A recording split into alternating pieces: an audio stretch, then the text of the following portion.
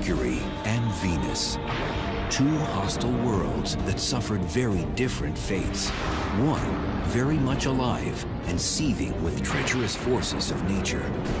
The other, a planetary carcass, gouged by millions of high-velocity impacts. Both demonstrate the true horrors of planets gone wrong. Mercury and Venus, the inner planets.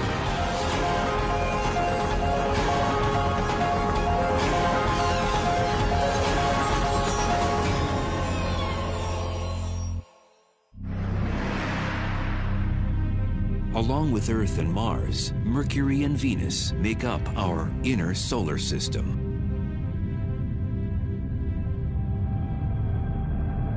Jupiter, Saturn, Uranus, and Neptune, these planets farthest from the Sun, make up the gaseous outer worlds of the solar system. Over 4 billion years, the inner planets bound enough interstellar debris to become rock solid. Why do we study planets? Why do we study astronomy at all? We someday need to go beyond the planet Earth if we expect to survive as a species for a very long time. And we need to know what's out there and what the nature of the universe is. We're studying worlds where things are exotic, but the basic processes of physics and chemistry at work are really the same that we see here on Earth. Millions of miles separate us from our rocky cousins. But a tour around Venus and Mercury reveals a common DNA. We can go to Mercury and Venus and really look at these as places, as worlds with their own histories, and then contextualize our own planet's history. Venus is the 6th largest planet in the solar system. At its closest, it is 26 million miles away from Earth.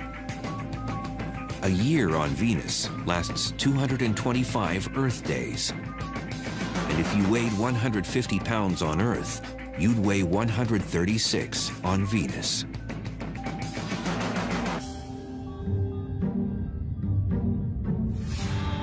Venus, when the ancient Romans looked up, they were captivated by its commanding presence.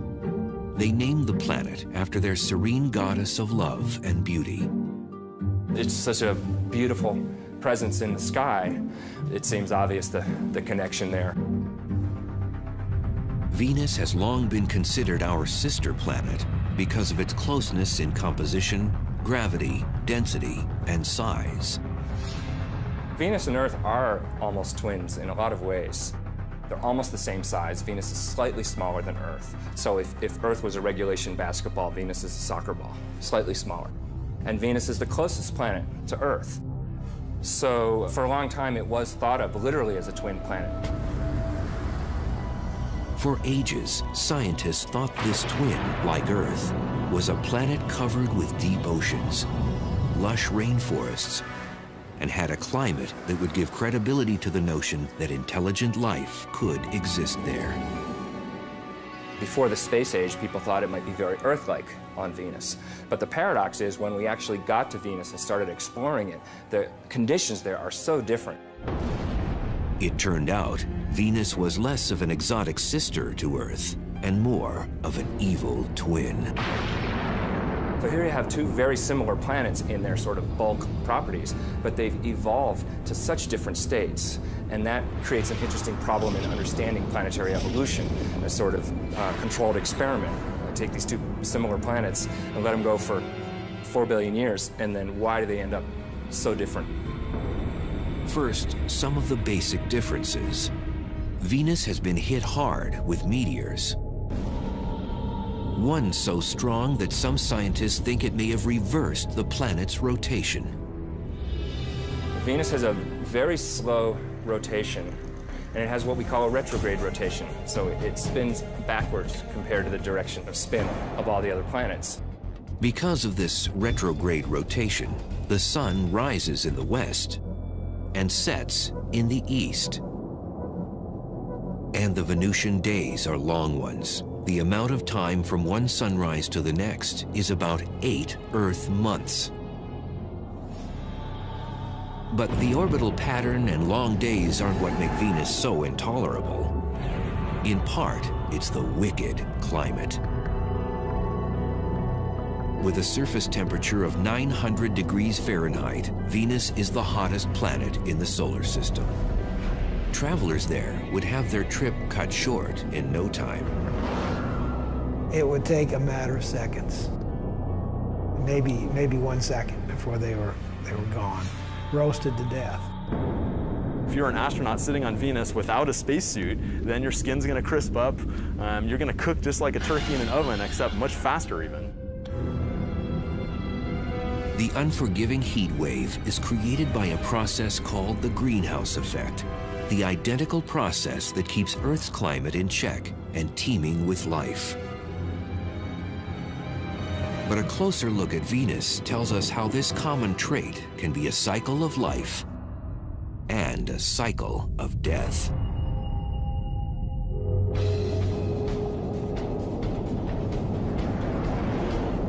Today, our own temperature is on the rise, and scientists found the possible cause behind it up on Venus. Global warming is a result of greenhouse gases that are growing and growing and growing, and therefore we're getting hotter and hotter. When we looked at Venus, we said, aha, here it is actually happening. In the 1990s, after the Magellan spacecraft was launched, planetary watchdogs began turning to Venus to surmise just how bad it could get here on Earth. Space exploration has told us a lot about the Earth and the environment it's in. And in fact, the greenhouse effect that everybody's talking about with global warming was actually discovered on Venus. What they found out about Venus shed new light on how fragile Earth's greenhouse effect really is. And Venus didn't always used to be this hot. We think that early in its history, it was more Earth-like on the surface, and it lost its oceans due to what we call a runaway greenhouse effect. So Venus is an example that certainly that global change can happen on a planet, and it's sort of a worst-case scenario. We don't have to turn Earth into Venus before we're in trouble. We just have to move a little bit in that direction. And we are moving in that direction. But the real value of studying Venus, it allows us to test our climate models. Through computerized general circulation models, or GCMs, scientists were able to calculate temperature increases on Earth based on the amount of greenhouse gases on Venus. So just how does Venus's greenhouse effect work and make the planet so hot? This is Biosphere 2. Located along the foothills of Arizona's Santa Catalina Mountains, it was built by a group of researchers to explore the idea of colonizing other planets. It is the largest greenhouse on Earth. Biosphere is a perfect example of a greenhouse because it's a big building with glass panes that let the sun in, and the air is really hot in here. The solar rays that penetrate the glass panes cause the temperature inside to rise. The air heats up, but then the air cannot escape, cannot move vertically into the atmosphere because of the walls. The windows trap the heat, warm the building, and provide the plants and trees with a livable climate. On Venus, greenhouse gases don't exactly trap the sun's heat, but they greatly slow the rate at which it can escape. The greenhouse effect on any planet is a situation where the surface temperature becomes hotter because of gases in the atmosphere that trap the heat while letting in the sunlight. These same greenhouse gases that would prove to be fatal to us on Venus are essential to life on Earth. Without the greenhouse effect, the average temperature would be far below freezing, the oceans would be totally or almost totally frozen, and it's not even clear if life would exist on the Earth. We talked about how hot it was, but why is it so hot? The answer has to do with the atmospheric composition. It's almost all carbon dioxide there. Carbon dioxide, or CO2, makes up 95% of the Venusian atmosphere, and that high volume of gas traps more heat. That's going to give you a strong greenhouse effect, and that's going to make it really hot. And that's why it's so hot on Venus. It's an extreme example of global warming. On Venus, volcanoes are the natural spring source for CO2 and other gases. It's a process atmospheric chemist Jeff Sutton studies on Earth at Hawaii's Kilauea volcano. Deep below the surface, atomic compounds ignite during volcanic activity to form CO2. The gas is born from the pressure created by the heat of molten rock, or magma. It rises towards the surface and reaches the summit magma storage complex. The pressure is decreased on the magma. And the effect of that is to allow gases that are trapped under the very high pressure to be released and bubble out. The Venusian surface would likely have cracks in the lava similar to these vents, where gases escape into the airstream. Somewhere between 8,000 and 30,000 metric tons of carbon dioxide boil out of the magma chamber each day. And it amounts to something on the order of 3.5 to 5 million tons per year. And that's just one volcano here on Earth. Venus has more active volcanoes, and that means more heat-bouncing gases. So all the CO2 just builds up in the atmosphere on Venus, which just makes it hotter and hotter.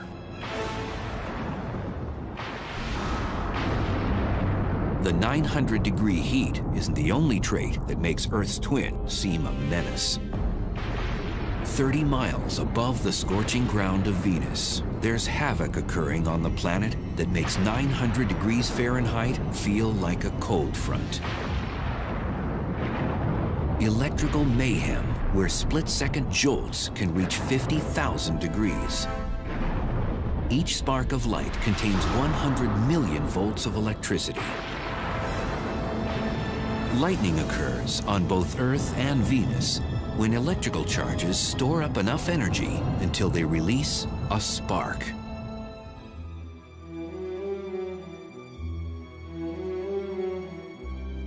Mears Oppenheim teaches planetary physics to students at Boston University. And researchers like him get in on the action at Boston's Museum of Science. In their caged lighting exhibit, 30-foot-high domes motor up to simulate how lightning is generated on Venus. And then, it's showtime.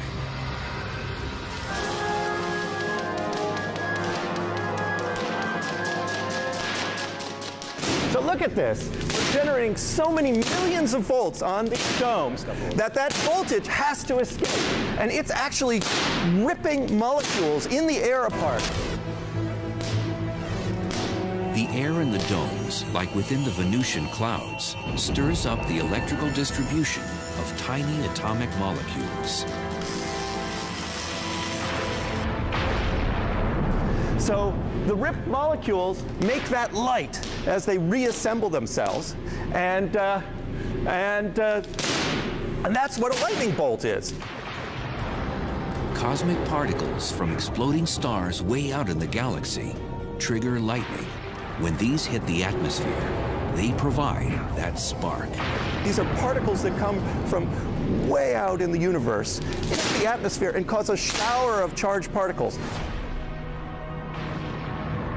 And on Venus, you'd probably have real lightning to the extreme extent, contain enormous amounts of energy, and go for miles and miles.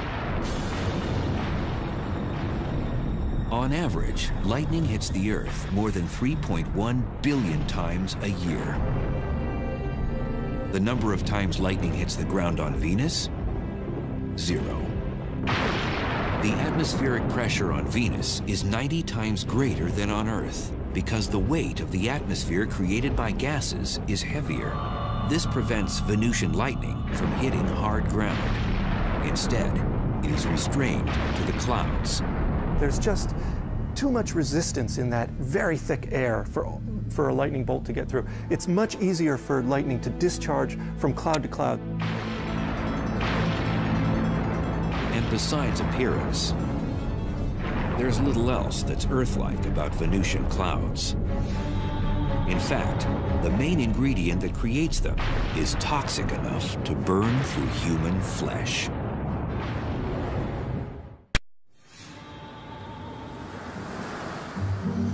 From Earth, you might be able to see Venus twinkle in the morning and evening skies like a star. Definitely not a wallflower. It's so bright in our sky, not just because it's the closest planet to us, but because it's the most reflective planet. Because it turns out Venus is completely covered in these bright reflective clouds.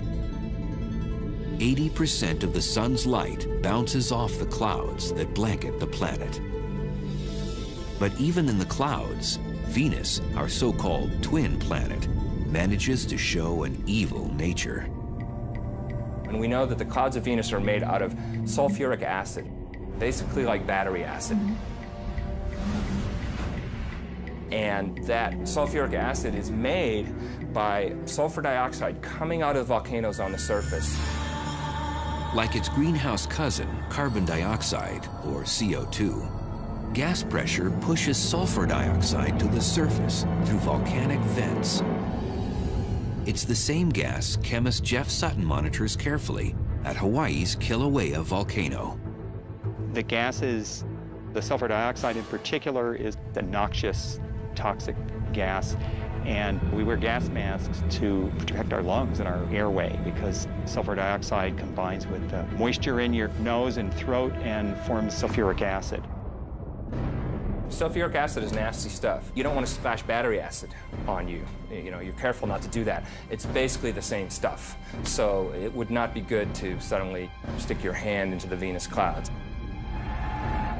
So if a traveler to Venus could survive the acidic clouds, the lightning bolts, the toxic air, and the heat, just how would the Venusian surface look?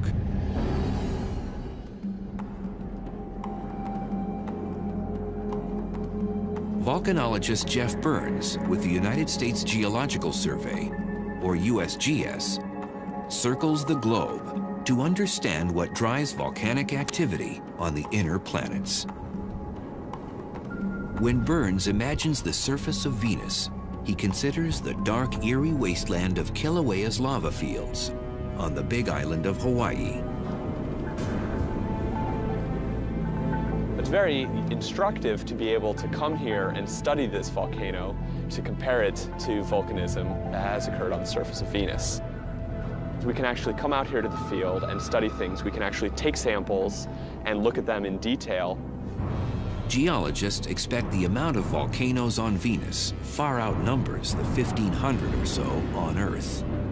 Some estimates range from 100,000 to over 1 million volcanic features on Venus. With that many volcanoes, lava rock makes up 70% of the Venusian surface, just like it makes up much of Kilauea's terrain. The ground becomes solid when the lava cools into hard rock. Having a rock on Earth is our best analog for trying to understand rocks on the other planets. Basaltic rocks are the most similar to the Venusian plains. Basalt is the most common type of lava rock found on Venus and throughout the inner solar system. The minerals freeze into glass and small crystals, a total transformation from what lava looks like when it streams out of the volcano. When lava is actively flowing across the surface, it's incandescent and typically looks red. Now, quickly it'll form a silvery sheen over the top of it, and then over a period of a few weeks will turn black, such as the lava we see around me here. At 5 miles high, Mont Mons is the largest volcano on Venus. And it's left some tremendous lava channels in its wake, just like Kilauea did. Now, as you can see, the structure, we have levees here on the sides, and then internal structures as well. This is similar, perhaps, to how large channels called canali formed on the surface of Venus. However, they formed at a much larger scale. Large enough to create seemingly endless miles of canali across the Venusian landscape. Consistent in both width and depth, the canali are much longer on Venus than on Hawaii because of environmental conditions on the planet. The dense atmosphere and hot temperature slows the magma from cooling into solid rock. And with little wind and no rain to further cool the magma, lava can cut through the surface for months after an eruption before it hardens.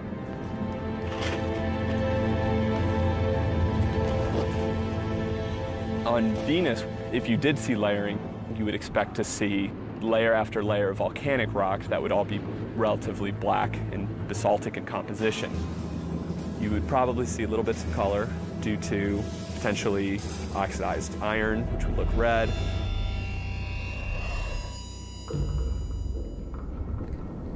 Typically, basaltic lava flows are glassy enough that, in fact, you would actually cut your hand. They can be extremely sharp. They tend to quench and form glass.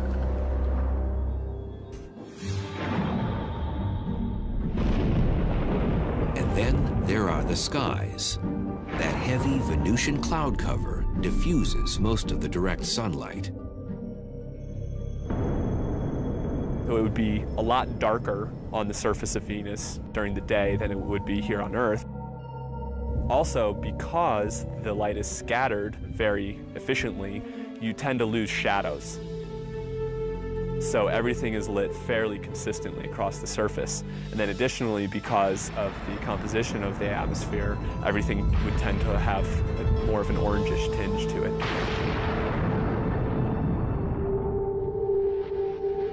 Besides canyons, jagged mountain ranges scrape the Venusian skies. The planet's highest peak is on Maxwell Monts. Maxwell is about 35,000 feet high, which puts it at a healthy distance above Mount Everest or any mountain on Earth. Everest is something like 28,000 feet high. So it's definitely larger than anything on Earth. Our sister planet seems to have outdone one of our 7 natural wonders. But how would the Venusian terrain measure up against another geologic feature, our canyons?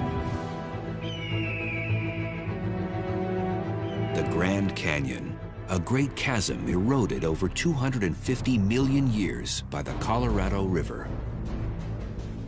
When the Colorado Plateau was uplifted millions of years ago, it gave the water more energy to cut back through the canyon and wear away the rocks. The vast canyons on Venus may have also been formed by erosion, but not by a river. Volcanic systems can erode canyons by having fluid flow. If it's very fluid, not very viscous, materials can erode similar to water. And the Grand Canyon is only part of the Colorado River system, but even looking at the Colorado River system as a whole is not nearly as long as the longest channels on Venus. Had the ancient Romans known about the volcanoes, acidic clouds, lightning bolts, toxic air, and that scorching heat, perhaps they may have named our evil twin planet after something other than their goddess of beauty and love. There's irony there because, of course, the Greeks and Romans didn't know anything about the conditions on Venus. And then here we are a couple thousand years later, and we're actually exploring this place, and, well, it's not quite so nice according to our taste. But how do the dangers found on our sister planet compare to the cosmic violence on Mercury?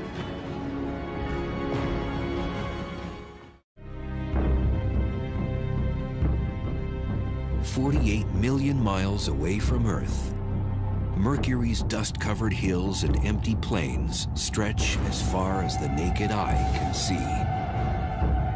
It's a colorless body. I mean, it does not have really any colors like you see on Mars or the Earth or even Venus for that matter.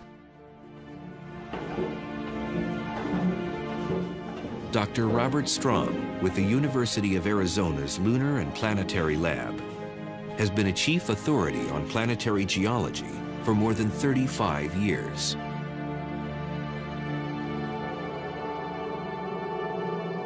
Mercury is the innermost planet, and it's quite different than anything else in the solar system. At 36 million miles, Mercury is the closest planet to the Sun. The planet has no known moons. Mercury has no atmosphere. And it's a naked-eye planet, visible on Earth during the twilight hours.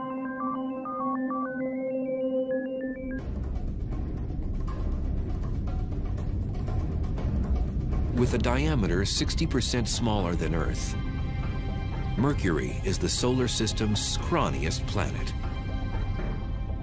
Much too small to generate the strong gravitational field needed to retain an atmosphere. Gravity depends upon the mass of the object, on the mass. So the larger the mass, the more the gravity.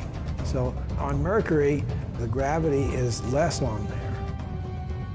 Since the planet's gravity is so weak, if you weighed 150 pounds on Earth, you'd only weigh 57 pounds on Mercury.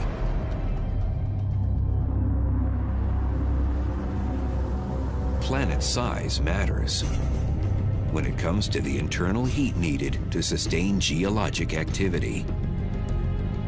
The internal convection currents that drive geology stop, and in general, it just freezes up and there's no way to sustain that geological activity. And that happened to Mercury a long time ago, probably after less than 1 billion years of its life.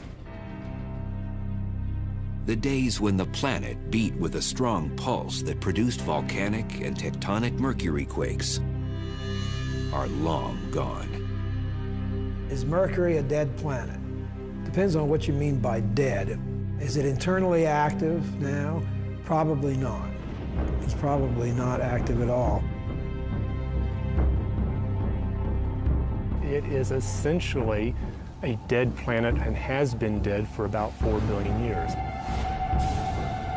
For a near lifeless planet, Mercury still has some movement. Named by the ancient Romans after the swift-footed messenger god, Mercury orbits the Sun in 88 Earth days, the fastest of any planet. But when it comes to the time it takes Mercury to spin on its own axis, the planet holds the record for being the slowest. Length of time, around 180 Earth days, about half a year. The Sun's gravitational force creates a tidal friction within Mercury, which slows down its speed as it spins on its axis. This means a year on Mercury is shorter than a day on the planet. And that sluggish rotation gives Mercury a somewhat peculiar weather forecast. For 6 months, the side exposed to the Sun reaches 800 degrees Fahrenheit. On the other side, the temperature drops to 300 degrees below zero. It has a long time to heat up on the side facing the Sun and a long time to cool down on the other side. And that's why it has these huge temperature extremes. Despite its close proximity to the Sun, Mercury is a bit of a black sheep in the planetary family. Its skies always seem like starry nights. The skies would be black. The reason we have blue skies on the Earth is because of our atmosphere. Nitrogen scatters light preferentially in the blue, and so that's why the sky looks blue. Mercury doesn't have an atmosphere, so the sky would be black. Legend holds that Mercury, the Roman god, invented the sport of boxing. This is one planet that's taken the lion's share in the ring.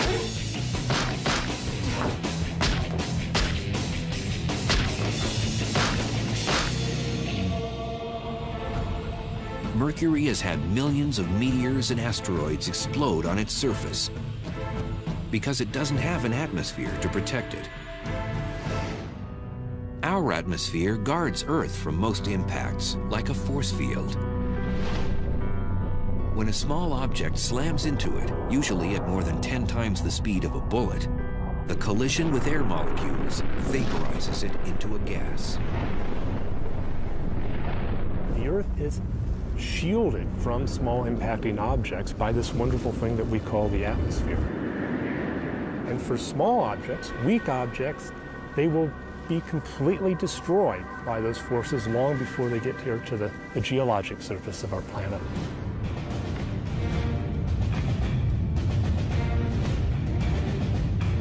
On Mercury, without that atmosphere, the asteroids and meteors smack down at full throttle. This makes Mercury the most heavily cratered planet in the solar system. You cannot take a step on Mercury without encountering an impact crater. Back in 1974, the Mariner 10 space probe mapped half the planet's surface, including the largest crater ever surveyed in the solar system. The most prominent feature is a feature called the Caloris Basin, which is a very large impact crater that is about maybe 900 miles in diameter. 900 miles in diameter. That's a couple hundred miles broader than the entire state of Texas. Researchers speculate the iron meteorite that made that impact stretched for more than 60 miles before it crashed into the surface. Moments after impact, seismic waves converged at the antipodal point, the spot on the exact opposite side of the planet. The seismic waves, the shock waves from this thing traveled, and they've concentrated simultaneously around the other side of the planet and literally shook apart the surface. The seismic turbulence jumbled up the crust and twisted the terrain into unusual rock formations.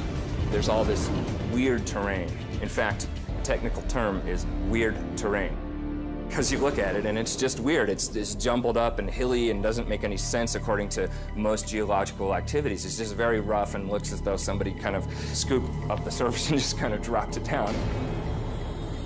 Pre-existing craters suddenly became crude hills, some 6 miles wide and a mile high. In fact, the amount of surface elevation could have been on the order of a kilometer or two in just a few seconds. It would have been horrendous. Scientists have no way of knowing exactly when the Caloris impact happened, but they can surmise one thing. If an asteroid the same size crashed into the Earth, the impact would be catastrophic and wipe out human civilization.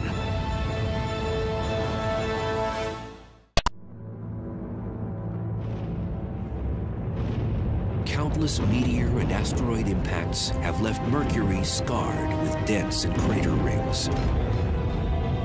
Today, the planet looks beaten, a terrestrial corpse. Like Mercury, Earth's surface is vulnerable to bombardment. And Arizona's meteor crater is one of our most preserved and Mercurian craters. The desert basin has given geologists a better understanding of what happens when a meteor strikes Mercury's surface. Upon impact, energy from the shock wave rips through the surface and moves tons of rock upward to shape the crater. And that flow of rock excavated this bowl-shaped cavity and deposited debris on the landscape for kilometers around. Same energy swept up the crater walls and caused these flat-laying layers of rock behind me to actually be uplifted. And the rock, under the influence of shock, wasn't behaving brittly like rock does, but more like taffy. This is one of the hallmarks of impact craters, not only here at Meteor Crater, but anywhere in the solar system. But imagine if the mighty object that formed Mercury's Caloris Basin crashed down on the site of Meteor Crater. It would be a massive explosion with chunks of molten material flying around the Earth ballistically, re-entering the Earth's atmosphere and causing just massive meteor showers everywhere. For nearly 7,500 miles, the shock wave would rip up the soil and stir up tsunamis with 2,000-foot waves. massive tsunamis propagate around the Earth and inundate much of the world's coastlines. It would flatten Las Vegas, Nevada, the cities of Salt Lake City, Utah, San Francisco, California, and Los Angeles would vanish in a split second. Shock waves from the impact would propagate through the solid Earth thousands of miles from the site of an impact like that. Those seismic waves would converge at the impact's antipodal point, off the coastline of Africa's Madagascar, at the bottom of the Indian Ocean.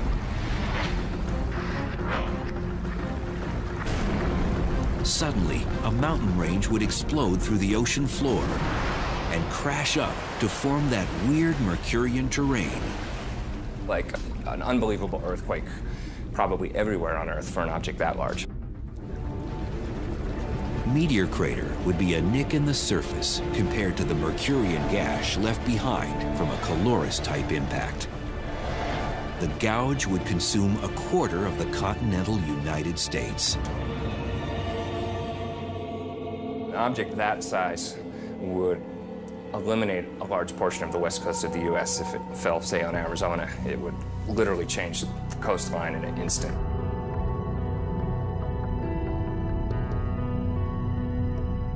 Back on Mercury, those craters give it an iconic stature in the solar system, and some of these pockmarks harbor mysteries.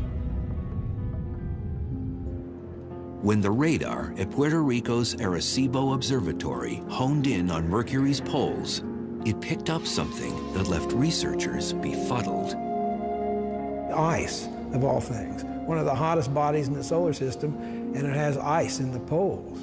And the reason it has ice there is because Mercury is a heavily cratered surface. And so craters in the polar regions, the inside of them, are constantly in shadow. That's because Mercury is vertical relative to the plane of its orbit. So some crater floors never receive light or heat from the sun. But with no obvious water source on the planet, that begs the question, how did the ice get there? Scientists believe the mystery ice could have come from a comet. Comprised of rock, dust, gases, and ice, comets come from the outer reaches of the solar system, where the temperatures are much colder. Could this ice just be on the bottom of permanently shaded craters, or could it be ice that's sort of covered up by a layer of dust which is shielding it from sunlight? We really don't know. Besides these comet collisions, there is yet another type of crater on the planet, and they weren't formed by anything that fell from the sky. Instead, an Earth-like force of nature created these holes, and it generated deep from within the planet's core.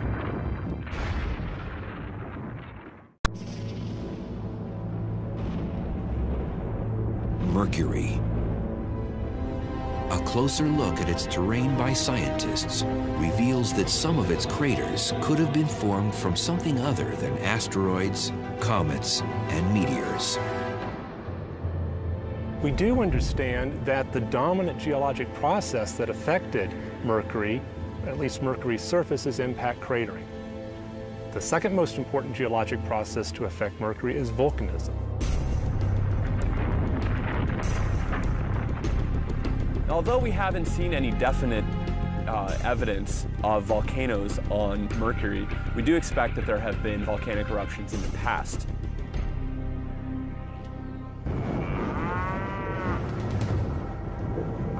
This remote cow pasture, a 3 hours drive north of Phoenix, might contain a telling link to Mercury's volcanic history. The cratered hills are extinct cinder cone volcanoes, and geologists suspect similar ones can be found on Mercury. This is a cinder cone. You can see behind me there's a large crater in the center, which is typical of cinder cones. These volcanoes do have their differences with Mercury's cinder cones. Because Mercury has less gravity, we would expect the cinder cones that form to be much wider and much flatter. All volcanoes erupt when the pressure from the magma, or molten rock inside, is greater than the strength of the rock containing it. Pressure increases for two reasons: too much magma and too much gas. And when pressure increases in a volcano, it usually has one place to go. Lava comes up to the surface and erupts explosively. You have a vent area and you have what's called a fire fountain. If the pressure is great enough, its force can spew lava higher than 100 feet on Earth. But on Mercury, with such low gravity, the fountain could eject lava 30 stories high.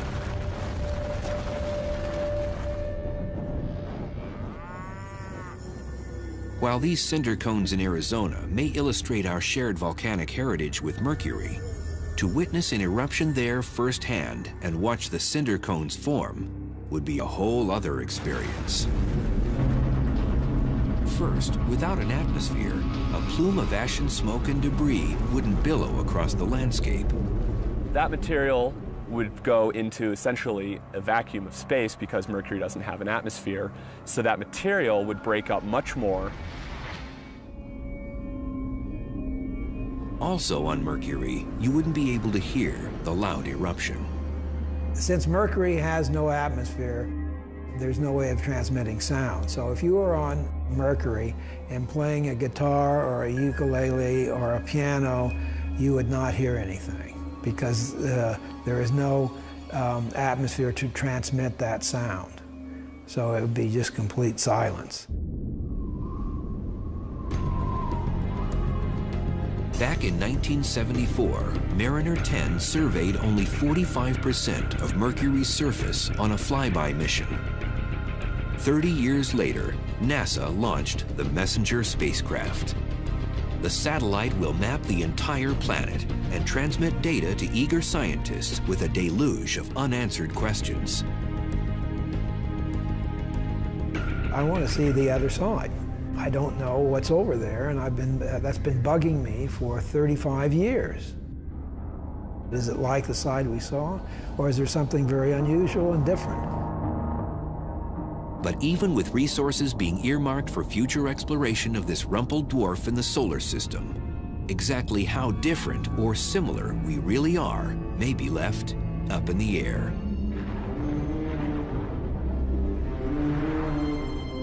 Despite the harsh conditions on Mercury and on Venus, a close look around our own backyards reveals the good, the bad, and the ugly of the inner planets. The universe is this vast, vast thing, and here we are sitting on this little pinprick. I mean, we are not isolated. We see things that happen on these other planets for tremendous climatic changes in the past that have happened in a very short period of time and changed that. And that can happen on the Earth. Ultimately, it enriches our knowledge of who we are and how unique and how rare an environment like ours and even creatures like us might be in the universe. And that evolution, that exploration, that turning the corner, that discovery of new ideas is what we're all about. There's a bright future.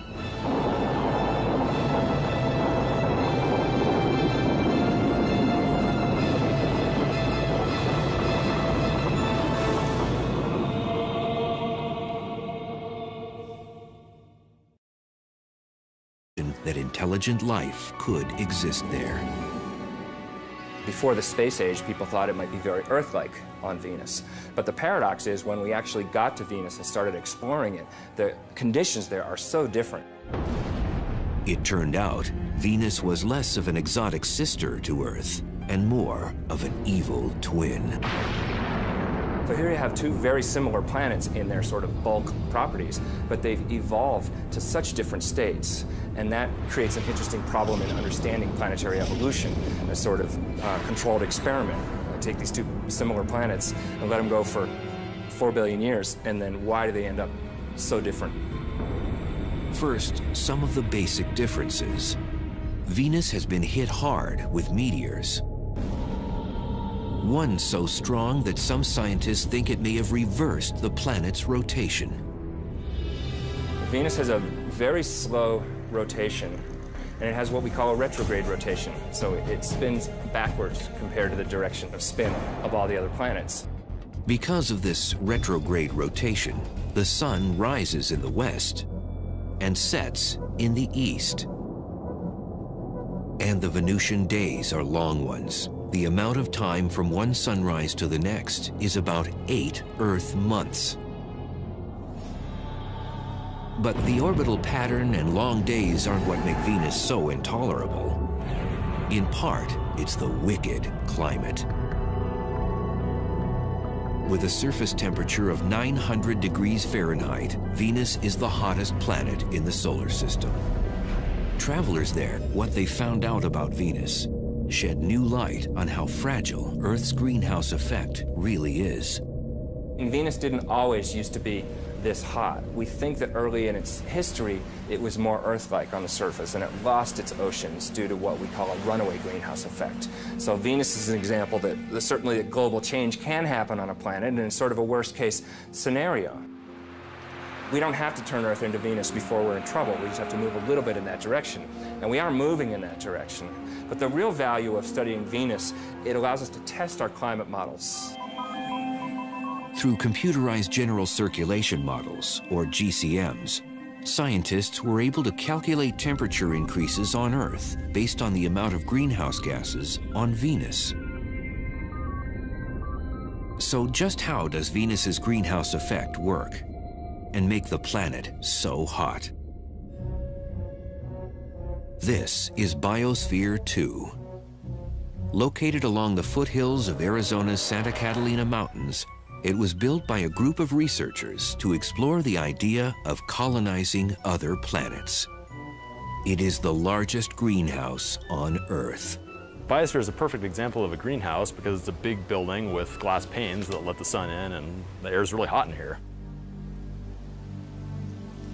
The solar rays that penetrate the glass panes cause the temperature inside to rise.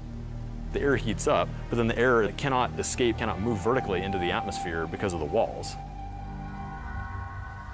The windows trap the heat, warm the building, and provide the plants and trees with a common DNA. We can go to Mercury and Venus and really look at these as places, as worlds with their own histories, and then contextualize our own planet's history.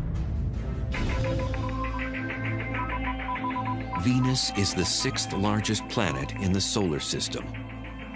At its closest, it is 26 million miles away from Earth. A year on Venus lasts 225 Earth days. And if you weighed 150 pounds on Earth, you'd weigh 136 on Venus.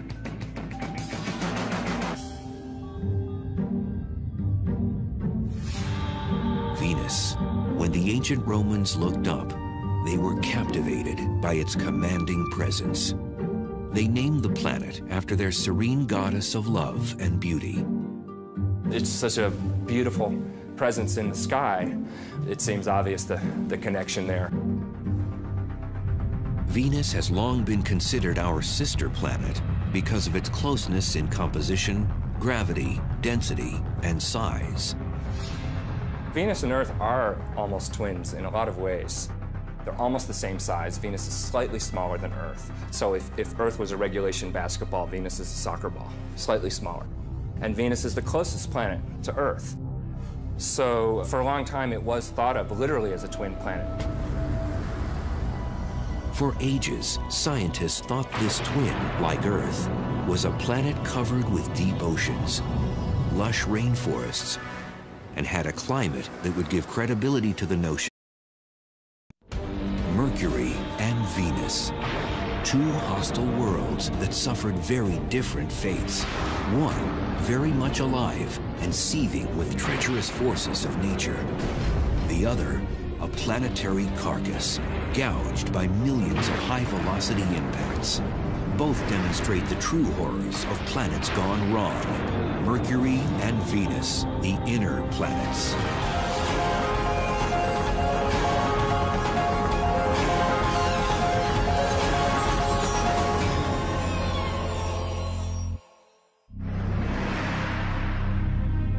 Along with Earth and Mars, Mercury and Venus make up our inner solar system.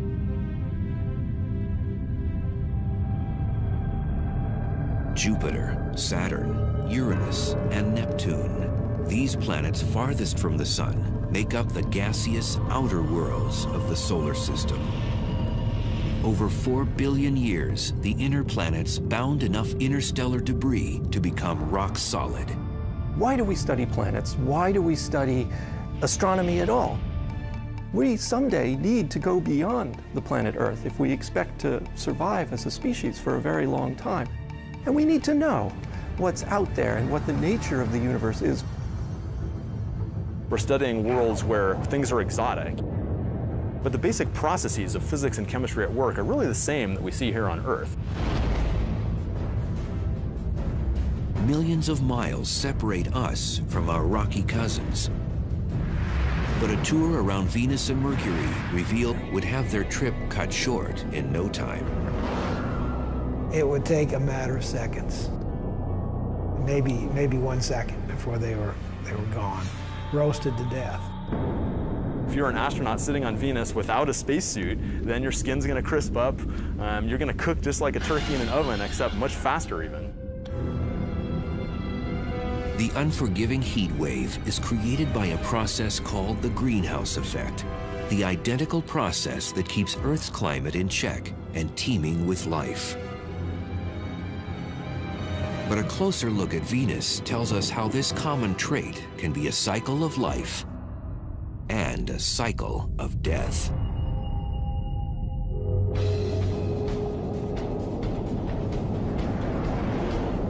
Today, our own temperature is on the rise, and scientists found the possible cause behind it up on Venus. Global warming is a result of greenhouse gases that are growing and growing and growing, and therefore we're getting hotter and hotter. When we looked at Venus, we said, aha, here it is actually happening. In the 1990s, after the Magellan spacecraft was launched, planetary watchdogs began turning to Venus to surmise just how bad it could get here on Earth. Space exploration has told us a lot about the Earth and the environment it's in. And in fact, the greenhouse effect that everybody's talking about with global warming was actually discovered on Venus.